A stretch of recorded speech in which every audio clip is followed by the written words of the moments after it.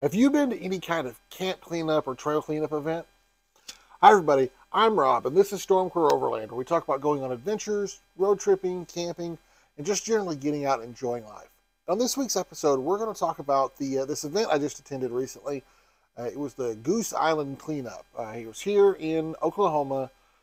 I'm in central Oklahoma, basically in the Oklahoma City metro area. This event took place closer to Tulsa. It's actually up northeast of Tulsa, I think. It was at Lake Ugala. I'm probably not saying it right because it's not my part of the area. Lake Ugala. Yeah. But there's an island out there called Goose Island. I had never been there before. I'd heard of it. I'd seen some different people go out there. I knew the Okie Overland guys got there in camp sometimes. I'd heard Overland Radio. I'd heard Mike and Lee talk about it before. They actually refer to it sometimes as Overland Island Radio. It's like one of their favorite places to go camp. Um, and for me, it was just far enough away that I never quite made it there. I always ended up going somewhere else instead. Especially not having never been there, not knowing what to expect. I always went and checked other things out. But it was definitely on my list of places to go. And I should have gone sooner. But luckily, this event came up. I'm not exactly sure who was in charge, but it was kind of it seemed like, if I'm wrong, I apologize to any of y'all, but it seemed like it was kind of a joint venture between Wander, Oklahoma with Jeff and Ashley and Lee with Overland Radio. But they worked with the Army Corps of Engineers to set up a day that we could go out there, help clean up the different campsites and stuff in this area. And there was some trash out there, believe me. There was plenty of trash. But we worked with Army Corps engineers. They came out. They brought a big dumpster. They brought trash bags. This sounds so weird, but just bear with me. They were the nicest trash grabbers I'd ever seen. I have an older person that lives in my house, and so we have a grabber thing for her to get stuff off the shelves and stuff. And I've done some other cleanups and seen some trash picker upper things, but these were the nicest ones. I don't know what it was. They were pretty much all metal. You could reach down and pick up a bottle cap off the ground really easy, or you could reach down and pick up a glass 40-ounce bottle really easy. It was the best trash picker uppers ever. But whatever, yeah. I'm wandering. But yeah, so I decided to go. I thought this would be a great thing. There were several of us from the OKC area that ended up heading up there. We had Steve Wolf from the Wolf's Den. He's got a channel and Facebook group and everything. I'll probably try to link that in the comments if I remember. But Crystal and Jerome went down there. There's some other folks coming a lot of the OKC stuff. I know I'm forgetting stuff. Most of us went down Friday night because they were going to start Saturday at 9 o'clock in the morning, and that's early. Considering the fact it's 2.5 hour drive for me to get there. So 2.5 hours. You're looking at I'd have to leave at 7:30, which means I have to get up at 6 or 6:30 on a Saturday. I'm like, I'll just go out the night before camp, and then I'll be there. And it worked out good. So that's what I did. Loaded all my stuff up Thursday night, drove to work, had to work Friday, worked, and then left work and headed straight up there. By the time I got there, most everybody else was already there. Lee was already there set up. The other OKC folks were there. Not long after I got there, Jeff and Ashley from Wander, Oklahoma showed up. They started setting up along with their kids. They have a really cool camping trailer, and I can't remember what it's called, but it's crazy looking. But it was a really neat place. It's like a land bridge to get out to this island. It's just a skinny strip of land that's not really a whole lot wider than a one-lane road. And in fact, if you look at it on Google Maps, the lake must have been really high because it's actually underwater. If you go on Google Maps and do satellite view, you can't see the road. You see some trees sticking up along the road, but you can't see the road itself. So that was the first really neat part of getting there. It's getting across this bridge. Didn't know what to expect. I mean, based on what I can see on Google Maps, it's underwater, and I'm like, man, I wasn't sure what to expect. So, but got out there, drove across, no problem at all. It was a foot and a half above the water or so, but just kind of a neat entrance to the island. start getting in, and this will come in important later. Driving down the island to get to the camping area and stuff, there was a very significant mud hole.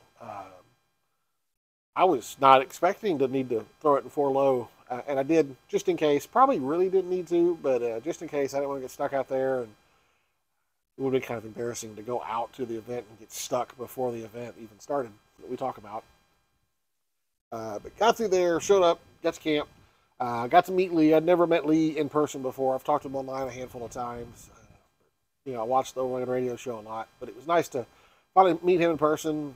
Kind of got camp set up, had a drink, sat and visited with everybody, flew the drone around, get some pictures of the area. It's gorgeous. It's a neat island, a lot of water. I love water, so that just worked out good. The other nice thing, it was rockier than I thought.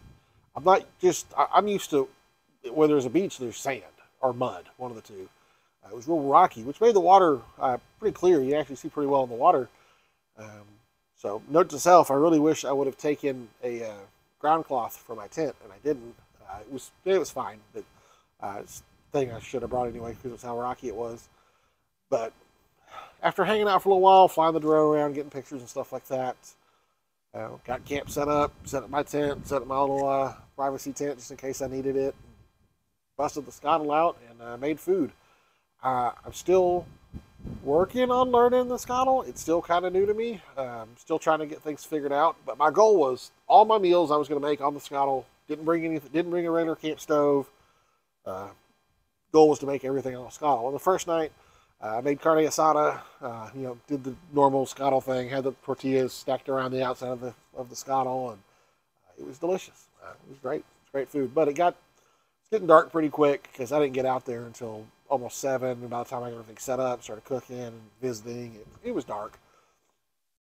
So I went ahead and went to bed for the night.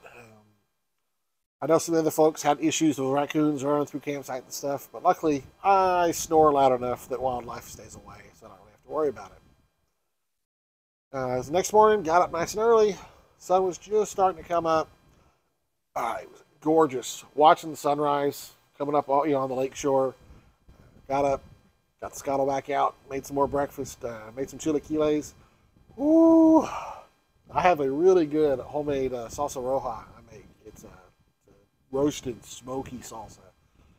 Made chilaquiles with that. It was so good. But that and the cotija cheese on top and stuff. So sat there, basically sat on the lake shore, watched sunrise, ate some breakfast. And by the time I was done cleaning that up, it was time to get started. And I had kind of explored around the area a little bit, and there was definitely, like I said, a lot of trash.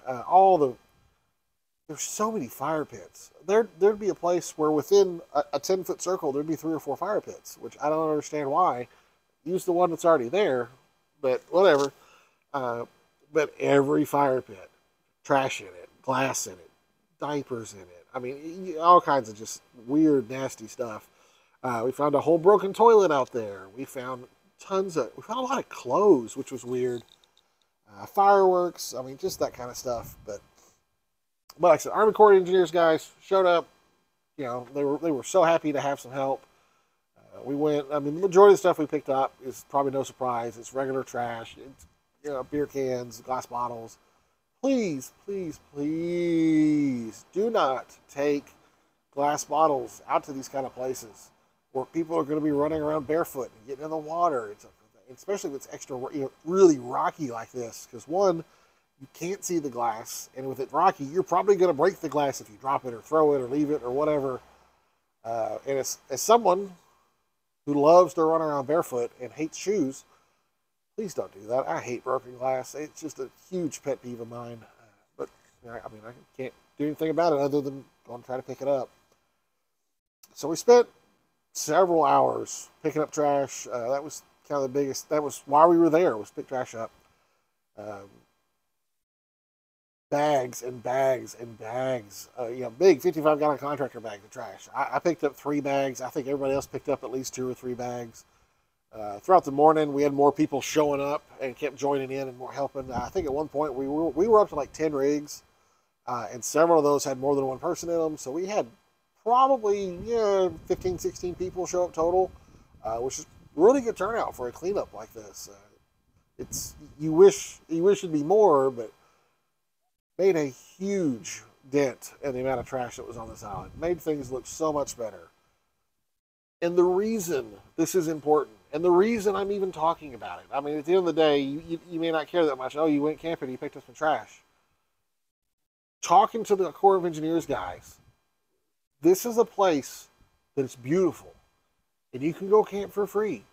And it's in Oklahoma, where there's not a lot of places like that you can even go camp for free, and it's awesome. And you can fish, and it's a great place to go kayaking or paddleboarding or anything like that. It's an amazing place, and they're having discussions about locking it and shutting it down because of how much trash is out there and how much time and energy it takes the Corps of Engineer guys to go out and clean this trash up. So, one, be part of the solution by not leaving trash out when you go places, which chances are, if you're watching these kind of videos, that's not you. But if you didn't know, that's the kind of impact that has. Some people may not be real worried. It's just trash. Who cares? It matters because these places are getting shut down. There are such cool places across the U.S. getting shut down right now because of trash, which is ridiculous. And two, even if you're not the one leaving the trash, leave it better than you found it. Go out there. Even if you're not on like an organized cleanup thing, you're just going out for a day or one night or the weekend or something, take an extra trash bag or two. I keep a roll of big contractor bags and gloves in my Forerunner just in case there's trash to pick up, because I want these places to stay open. It's a selfish thing. I want to keep going here. I want to keep enjoying this stuff, but we can't do it if there's trash everywhere. We've got to, because of the people that leave it, we have to be even better. We have to be that much better to make up for how trashy these trashy people are. Sorry, don't like to be negative like that and call people names, but that's just how it goes sometimes. What was extra neat was some of the support this event got. So it was getting past noon. It was definitely time for a break. Lee had set up, and his wife kind of brought some stuff out where they were going to do lunch for everybody, which was super generous of them. So they sat there, they had chips for everybody, and hot dogs for everybody. It was nice. I'm not even a big hot dog guy, but after working for hours picking up trash in the sun and getting a hot dog right off the fire, not a hot dog guy, but pretty good hot dog. Anything's better when you're hungry and you've earned it. But what was after that? They had some companies that had reached out and supported the event, and this is not everyone. I know I can't name everybody, but Midland Radio had donated some radios to give away. There was stuff from other companies. I can't remember what they were. These were good prizes. There was like a fire deflector that go around a fire, a solar panel set up, one of the Midland micro radios that goes in your rig that you can do everything over the remote and you can hide it. And I was lucky enough, I won a prize. It was so cool because last time I did a cleanup, I was the guy running it, and I couldn't win a prize. But I won a pair of Midland MXT. I forget the code, but I won a pair of Midland GMRS radios. That was really cool because I might have theoretically been using a form of Chinese radio that was designed for ham radio that someone might have accidentally programmed to work on GMRS channels. But now I'm legit, and I'll be all set for a rendezvous with Ozarks because I have actual GMRS radios. And yes, in case you're curious, I do have a GMRS license and I have a ham license. I encourage you to get one or both especially if you're going to use any of those services. GMRS is so easy. It's not a test. You pay a fee, and you get a thing that's good for 10 years, and it covers everyone in your family. I don't really think you need ham unless you just want to be a radio nerd. And if you want to be a radio nerd, go for it. Nothing against you. I have a ham license. I'm including myself in this. At this point, things kind of started winding down. There was a pretty good threat of some severe thunderstorms that night there at the island and in that area. And So I was kind of back and forth, and am I gonna stay another night? I really wanted to stay another night, but also didn't like the idea of my gazelle tent getting trashed with hail, and kind of had my mind made up for me when my wife called. She wasn't feeling real good. My kid had a bunch of stuff going on, so we needed someone to run around. So I was like, all right, I'll go ahead and I'll pack up and head home. So I did, and got home just in time. I was watching radar the whole time, and man, did some storms blow up. And after talking to the guys the next day, I sent some messages to them. Hey, how'd y'all do? They were fine, but they said it rained pretty good for a while. I would have been fine to stay, but it was good to get home, see my family, spend some time with them before I had to go back to work. And the other thing I was worried about, I mentioned the big mud hole going when I was coming in. I was like, man, if we get a lot of rain, that mud hole could get really bad. And it would suck if we all got stuck trying to get out of there. Or if they got enough rain that land bridge went underwater and they were stuck. So when I left instructions like, guys, if it gets too bad, call me and me and some other, we'll come out and try to rescue y'all. But, and of course, at least one of the guys was like, no, if I'm stuck, don't rescue me, don't save me. It's gorgeous here. I'll be fine. I don't want to go to work. I can just stay here. But it was a really good time. One, I got to go camp in a great place that was gorgeous, and I got to enjoy that. And I got to hang out with people I already knew, which was also great too. These are people that I really enjoy spending time with, which says a lot because normally I go camp to not be around anybody. But it was nice being around these people. And the last benefit was I got to meet some new people. Like I said, I never met Lee. I never met Jeff and Ashley from Wander, Oklahoma. And Jeff and Ashley, they run the Tulsa Rigs and Coffee, and I run the Oklahoma City Rigs and Coffee. And we keep talking about how I need to come up to Tulsa, or they need to come down to OKC. And we're going to have to make that happen. But one of these days. Overall, great time. And then the last part is we did a really good thing. We cleaned up probably hundreds of pounds of trash off this pretty small island, and did a small part to hopefully keep this spot open so people like us can go out there and keep having a good time and have somewhere amazing to camp with gorgeous views. I don't know. I can't say it enough.